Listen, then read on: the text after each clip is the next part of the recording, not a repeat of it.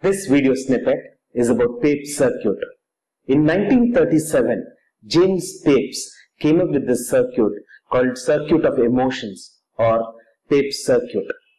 It is nothing but a loop which starts from the hippocampus and ends at the hippocampus. In technical terms, it's called as hippocampo-mammilothalamic tract, which are the main parts involved in the Papez circuit.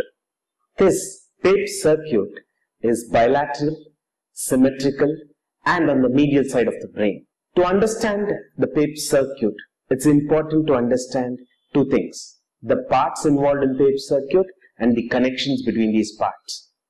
Let's understand the parts first. It is easy to remember the parts of the Papez circuit if you remember the mnemonic MATCH, where M stands for mammillary bodies, AT stands for anterior thalamic nuclei, C stands for cingulate gyrus, H stands for hippocampus.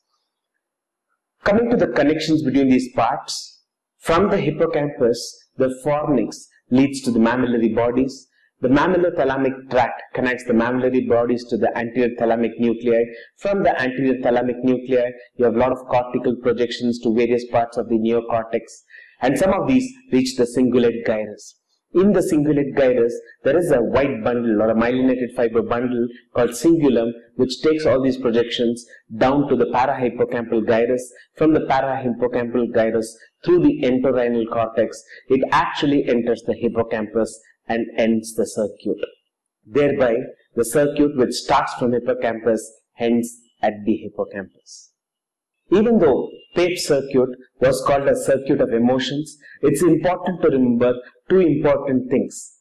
One, amygdala, which is well known to play a role in emotions, was not part of the classical Papez circuit. It was not part of the classical Papez circuit.